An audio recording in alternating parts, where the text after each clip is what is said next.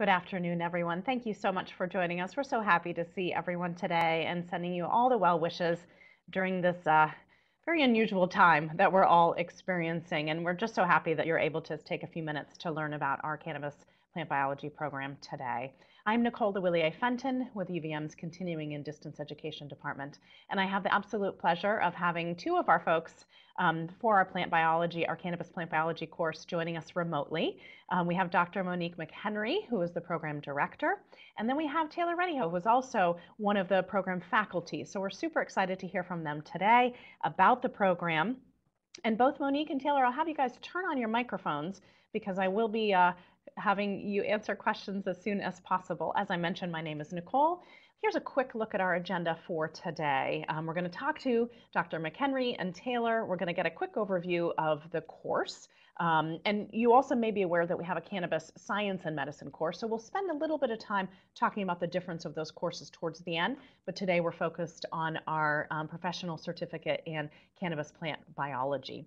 We're also going to hear from a student, not live with us today, but just a recent story that we've shared from a student's perspective who just finished this course as well. What's happening in the cannabis industry? That's a big question, and we're not going to try to tackle it, but just the evolving information in the cannabis industry and how that is relevant in the course and what Dr. McHenry and Taylor incorporate into the course about the cannabis industry. This is always one of my favorite questions and topics with Dr. McHenry as well, is evidence-based cannabis education. We'll really dive into that because that is what makes UVM's programs unique as well. And the types of roles and careers that tend to gravitate towards this course. We have a slide talking about that. And then, of course, those logistics towards the end as the course is starting in just a few weeks. As we've been chatting this morning, everybody looks like they're pretty comfortable in the chat box. I will be keeping an eye on that chat box to the best of my ability. So please do put your questions in there.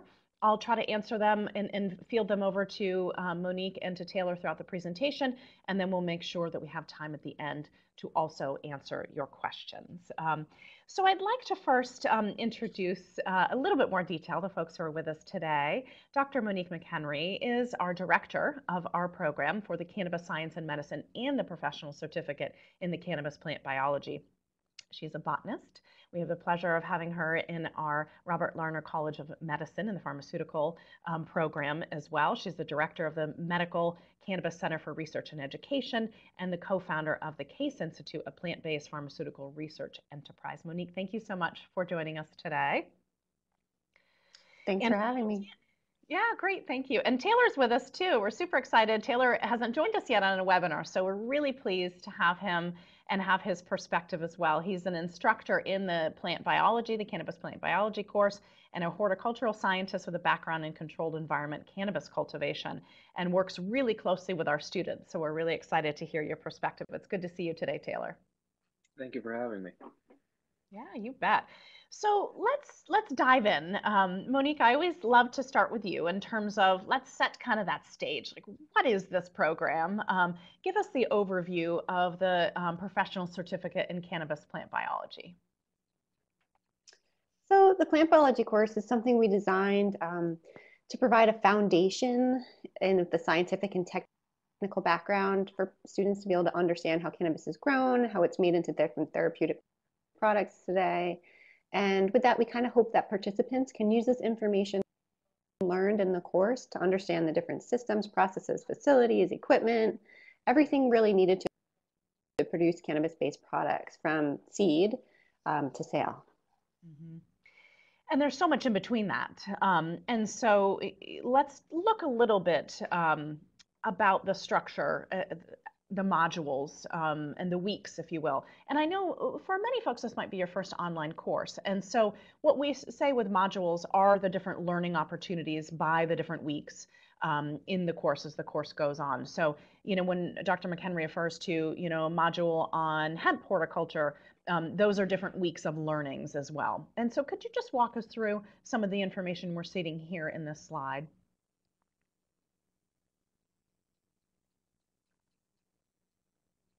Monique, can you hear me? No, we're not getting you. You know what? I seem to be having a little bit of a problem with my internet connection. but I think I know what you're asking. So can you hear me okay? We can hear you. Yep, go for it.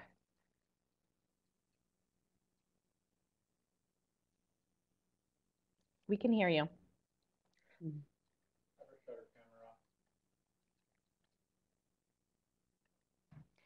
Okay, I'm gonna answer this question, then I'm gonna try to switch providers, and hopefully that helps. So if I was gonna walk through the professional certificate in plant biology, what we start with is just the basic history, law, policy, business, and then we start diving right into plant biology right away. We go through the plant, its chemicals, the horticultural processes, post-harvesting, and then we do touch on the effects that cannabis has on humans before we have the students then present their own work. And we finish with a career development module. So the last week is about the students and what they can do with this information they've just learned. Maybe, Taylor, are you hearing me okay? Yeah. Great. Okay, we'll give Monique a pause for a second since she's having some internet challenges. Monique, if you can hear me, it might just be good to turn your camera off. That might just be drawing a little bit on the internet. As much as we'd love to see you and hear you, let's try that. If you're hearing me, maybe turn your camera off and we can hopefully still hear you. Taylor, why don't you walk us through a little bit as you've been helping with the instruction of this course. What are students doing in these different modules that we're seeing listed here? Sure. So each week there's different lectures provided from different content matter experts. We're really lucky to have a diverse set of experts in different fields teaching different topics. And so it really provides students with a pretty robust and well-rounded experience and knowledge base. A little bit of everything. It starts with, as you can see here, the history, not just of the plant and its history evolutionarily and its domestication with humans, but also the history of the legal policy. We have quite a bit of information on the plant biology, the plant chemicals, why this plant produces the chemicals it does. Hemp horticulture and agriculture are practice-based modules where we really discuss how the plant is grown, both indoors and outdoors, with a specific emphasis in integrated pest management as one of our modules as well. We certainly discuss how this plant is turned into a product, and as Dr. McHenry alluded to, we talk about once the product is made, how does it work with humans? I think I can add as well that at the end, it is a very valuable resource for students to have the extra module on career development, how to use the knowledge that you've learned to perhaps lend yourself a job in this emerging industry and separate yourself from other individuals who might be applying for the same positions. Great. Yeah, thank you. Super useful. And again, if folks have questions on the specific modules and learning, please do let us know. It looks like Monique is trying to come back in as well. So I always find this a great point to share with our prospective students. Hi, Monique, we see you. Is the student perspective, somebody who just went through the class. And this is a woman, Charlotte. We are just putting a blog up this week with Charlotte's story as it pertains to this class. But I wanted to share with you today some of what she has told us. She felt she also has, she was coming into this class from the perspective of learning how to support growers. She works for an energy company, and how does she, I think in Seattle or somewhere out in the Pacific Northwest, how she can help to support some of the growers in her area and be more knowledgeable about some of the questions that they might be asking. And so this is how the program helped her. She had a better understanding of the life cycle of the cannabis plant, the impacts of external inputs, what energy solutions might be helpful for indoor growers, and the opportunity to learn from experts in the field like Taylor mentioned, and build on connections in the cannabis industry. You can see her quote here. I won't read it verbatim because you guys can take a look at that. But she really felt like the experts that were coming in were giving timely, relevant information. As we know, this industry evolves very quickly. And so something you read a few weeks ago might not be relevant today. And so that was very helpful to have experts coming in and sharing their information as well. And one of the things that I think is really important for folks to know about our classes is there's a absolute cohort and community building in our online classes. If this is new for you, if you've never taken an online class, likely there'll be a lot more of them. And so it's a real opportunity for you to learn how to be an online student. And we have a lot of tools on our website as well at learn.uvm.edu in the blog section about how to be a good online learner, successful online learner. We also on our website at learn.uvm.edu under the student section, there's a lot of tutorials and videos about online learning so that you can really get up to speed quickly. Taylor, what would you say would be some tips that you could offer people if this might be their first online learning? How could they kind of get acclimated quickly into this type of platform? I think it's something that the earlier you can do it, the better. It's a environment where I think, as you alluded, in the next couple of months might be something that people have to do a lot more often. But even moving forward, I think that this particular class suits, or these programs suit people who are already working full-time jobs. And so to gain a little bit more knowledge and things that will be useful to building a career, this is a really perfect platform for people to learn.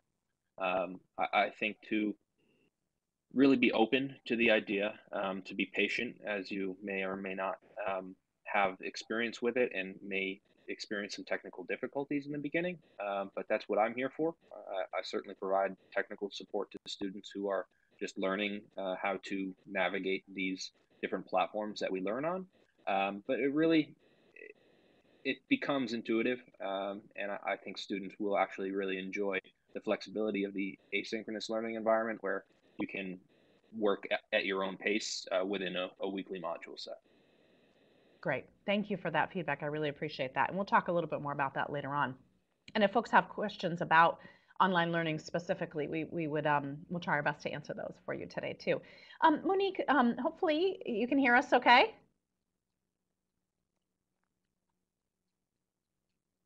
Monique, any luck? Can you hear us? Yes, I apologize. This rural Vermont internet is not super reliable, and I have to remain rural for the next 12 days. So it's okay. I think we're absolutely bearing with you. Don't worry about it. I'm sure many of us are experiencing similar challenges. So let's just talk about for a second a little bit less. Oh, we lost her. Taylor, you're going to be running the show today, I think. I'm open. Great. I'm glad you're here. I think more than anything, the point that I was trying to make in this slide is that how quickly the industry changes. And Dr. McHenry and Taylor really talk about what is the state of the industry and how it pertains to cultivation and hemp production as well. Maybe when we get Monique back, we can talk a little bit more about evidence-based cannabis education. But from your perspective, Taylor, why do you think that evidence-based cannabis education, which is unique, again, to UVM's science and medicine cannabis programs and the plant biology, why do you think this is so important? I think it's really important, especially my perspective. I do come from the professional cannabis industry. And so I understand there is a lot of misinformation out there. And as this plant becomes more accepted, and as we try to make professions out of things around this plant, it's going to be important that we can distinguish between what is fact and what is fiction.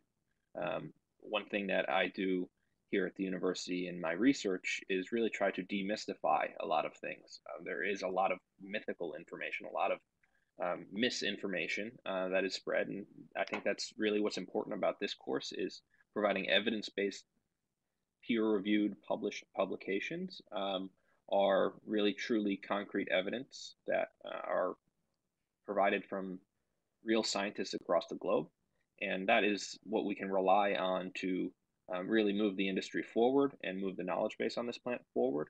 Are publications that have been provided from different universities, different experts, different scientists that other scientists have then reviewed and deemed acceptable, good science, and not just maybe someone's anecdotal or opinionated response from a trial on their own. Great. Yeah, I think that's so important. Thank you for sharing that perspective. I do see a couple questions coming in, and we'll get back to those in just a second. And so I'm glad you mentioned as well that you come from the professional cannabis industry side. And so I think we have seen just a really variety of folks in their positions coming into this particular course, the Cannabis Plant Biology, as well as the Cannabis Science and Medicine. Um, and do you want to touch on, since you interact so much with the students, do you want to maybe touch on the various different types of positions and roles that you have seen thus far? And is that reflected here in our slide as well? Sure, I think that our slide is pretty comprehensive, and there is a really diverse set of students. So we really can't even encompass it in just one slide. But there is a variety of scientific backgrounds and agricultural backgrounds that come to take this course and to kind of apply their existing knowledge or their existing skill set to a specific study area that is really in demand right now in a emerging industry. So we've seen everyone from students who are currently studying different science topics to pharmacists and biologists, chemists, biochemists, different individuals who have different experiences with a different range of time that they've been doing these jobs, but they may be able to apply their current skill set, their current knowledge to a particular topic that will then allow them to transition more easily into the industry. Yeah, great. And we've definitely seen a lot of healthcare providers from a knowledge perspective. Maybe they're not intending on cultivating and growing and going in that direction of their career, but just from the understanding of the plant and the biology of the plant, we've seen a lot of healthcare providers wanting to just educate themselves on that and just be more well informed for their patients. Would you say that that's true as well? I would, yeah. Being a plant-based medicine, there are inherent variables that you need to understand the plant to understand, if that makes sense. Yeah. It's not just a lab-created medicine. It is something that comes with different variables of Mother Nature, really, and things that we can control. But to really understand how this plant works with the body and to be able to prescribe it for certain conditions, you need to understand how the product was made. Great point. Absolutely. Thank you for sharing that information with us. Okay, let's see what else let's talk about some of those course logistics as well, because I hope this might answer Tom's question. We do have a few requirements for the course. Completed college level foundational science courses in biology and chemistry, 18 years of age or older, bachelor degree. And I know we get this question a decent amount, and Tom has addressed it. Commenting on the prerequisites. Tom says, I have not delved into a college level lab in quite some time. You're not alone. And I was not a bio or chem major. I think we've seen lots of folks that has been their circumstance as well. And Taylor, I'd love your opinion. I have heard Monique, Dr. McHenry say several times, get in touch with us. Let's talk about that.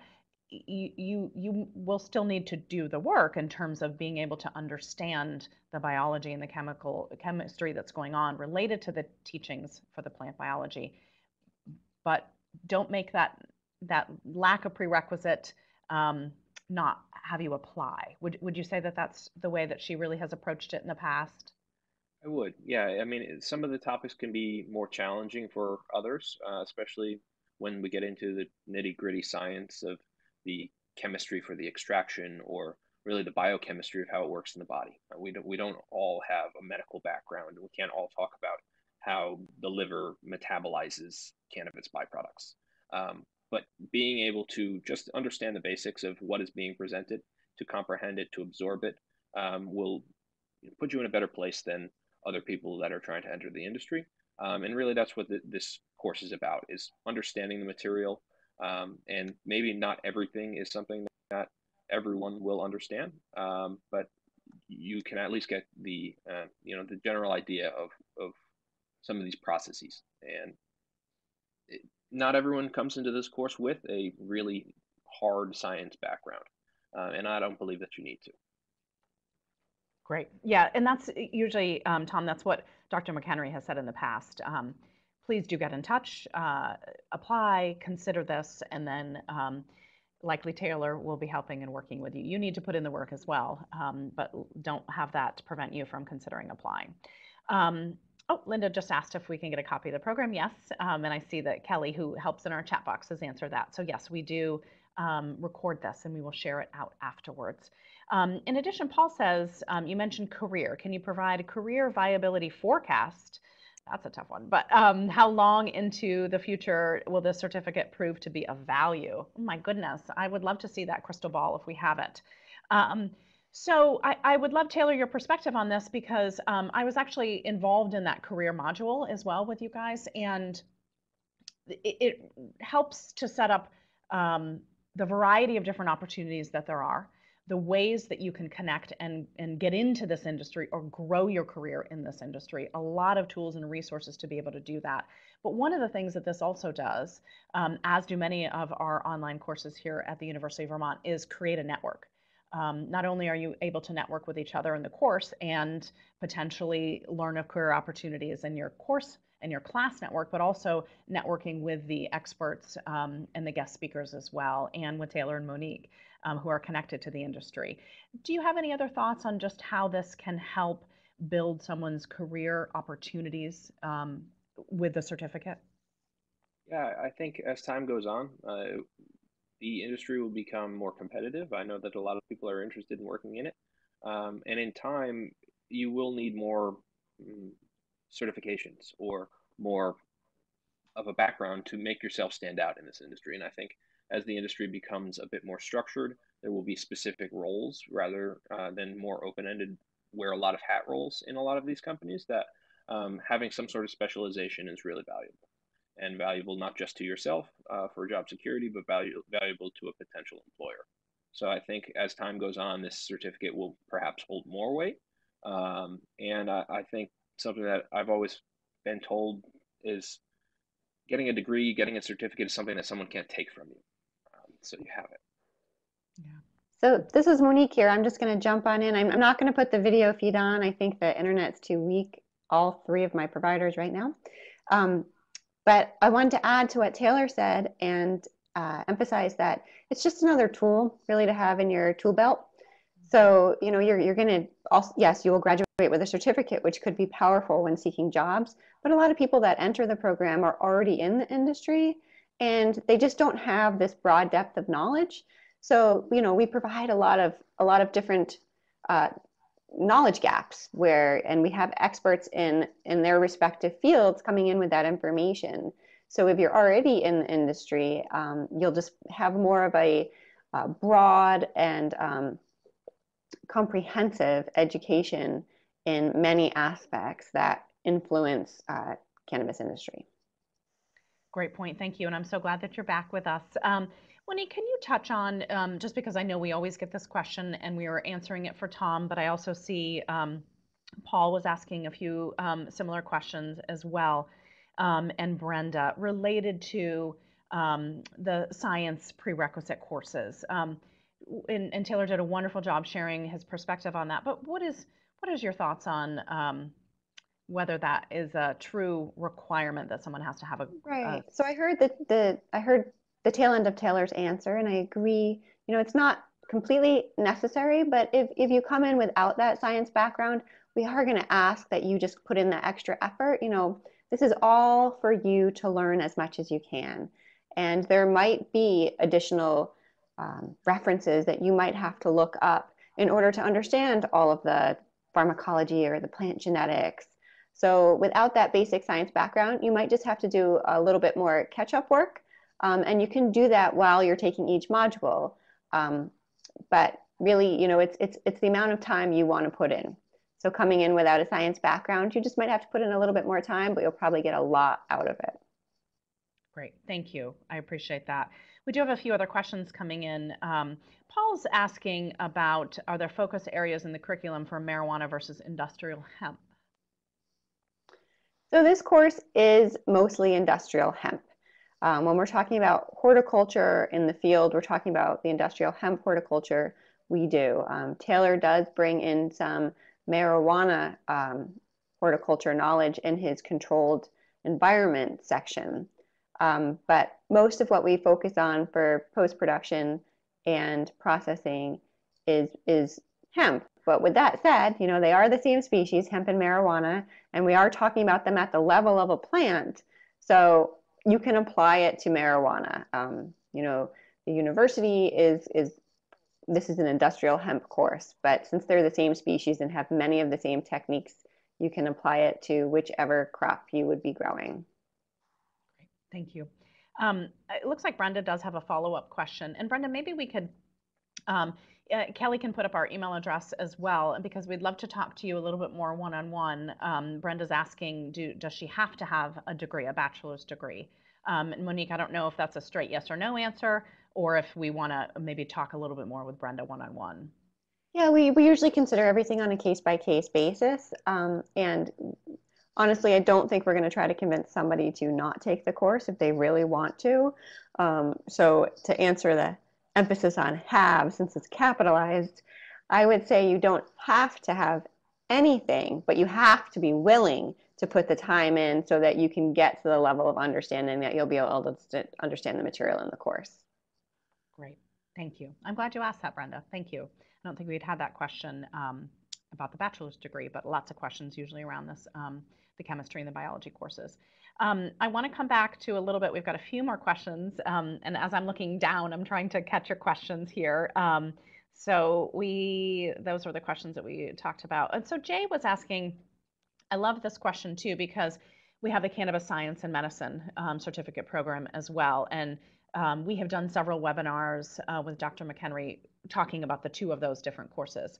And Jay's kind of looking at, which one and in order and various different things. And there is a question in here about the discount, but we'll address that in just a minute. And maybe Kelly can share some information about that, or we can get back to you, Jay, specifically.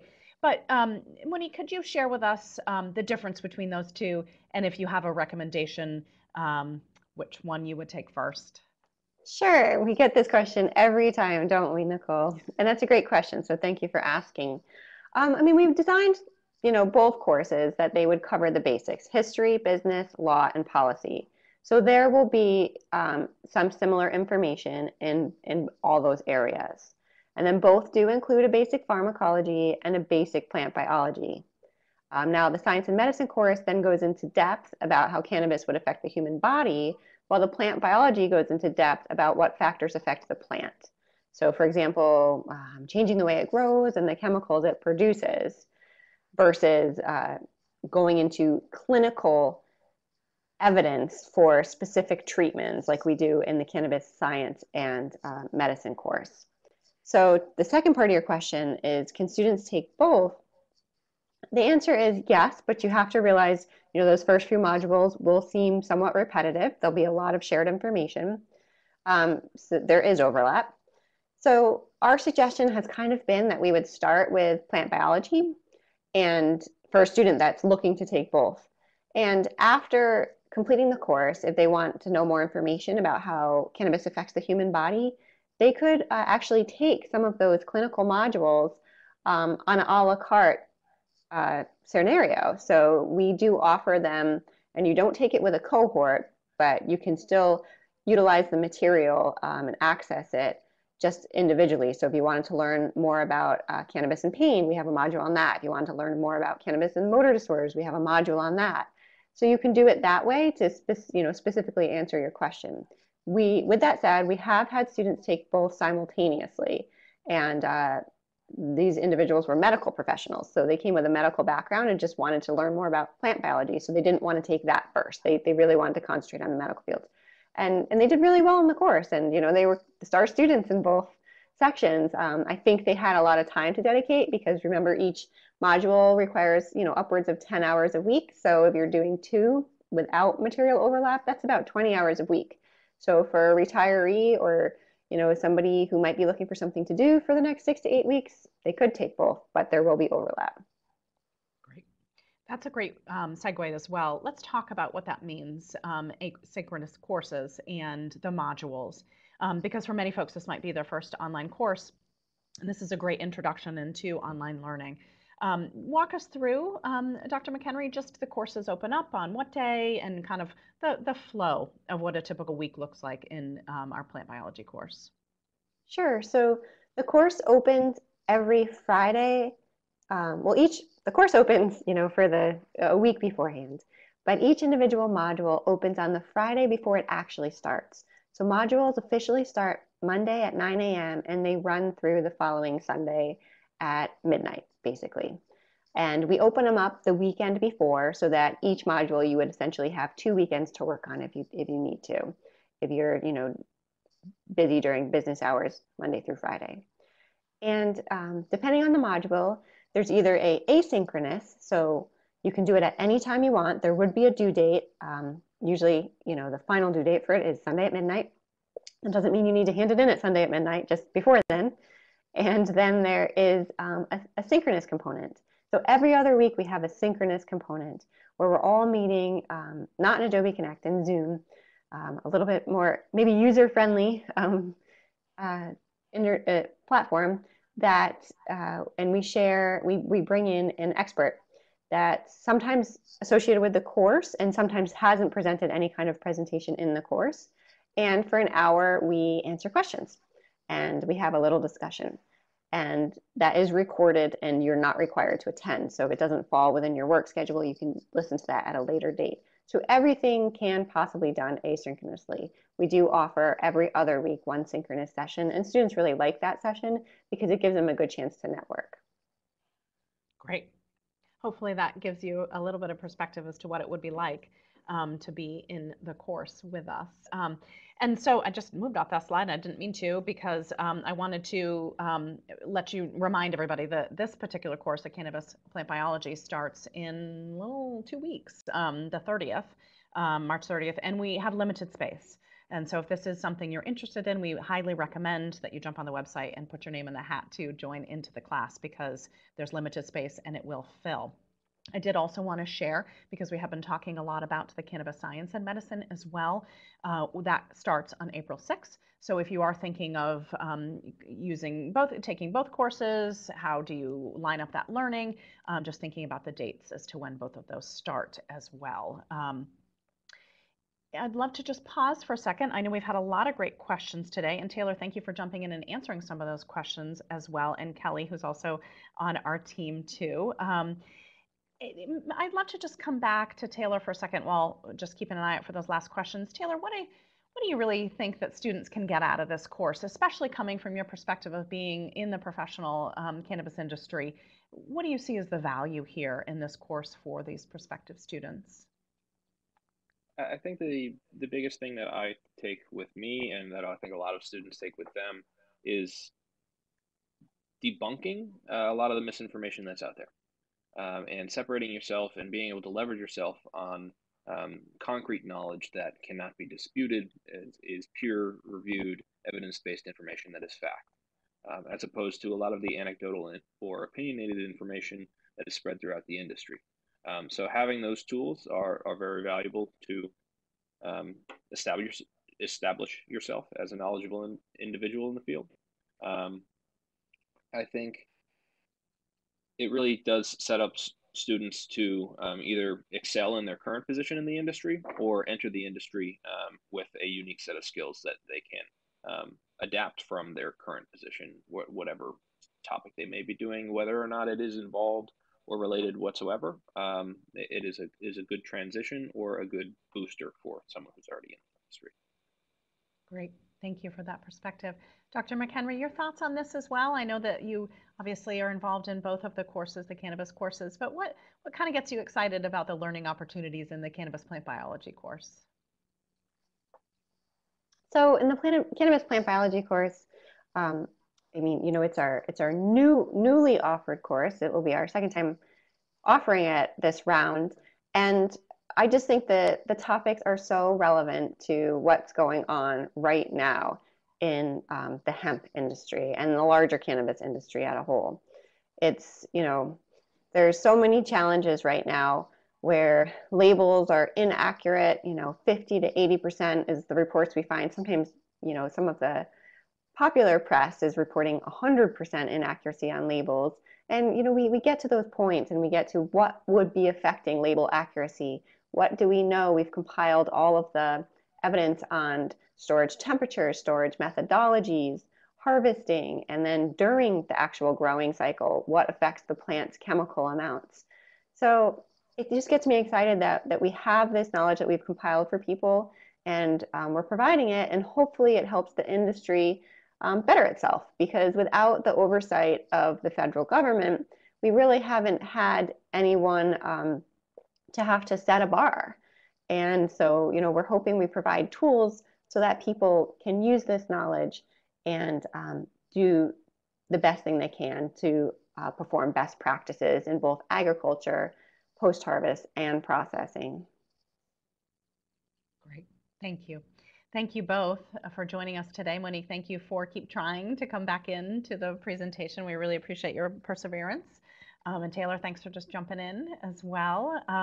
And thank you everybody for joining us today. We really appreciate all of your questions. I know I may have missed a question, so if there's something in particular that you wanted us to follow up on, please do email us. The deadline for registration, ideally, Mike's asking deadline for registration, ideally it's about a week before, but we won't say no if you are trying to register the day before the course, which starts on March 30th. So, but as I mentioned earlier, it does fill. And so we really would encourage you that if this is something you're interested in, to put your name and get registered so that you can secure that spot. And I think that's it for questions today. Thank you guys so much for being with us, everybody on the webinar participation today. And Dr. McHenry and Taylor, I thank you both and hope you have a wonderful afternoon. Take care. Thank you, Thanks, Nicole, and thanks for everyone for participating.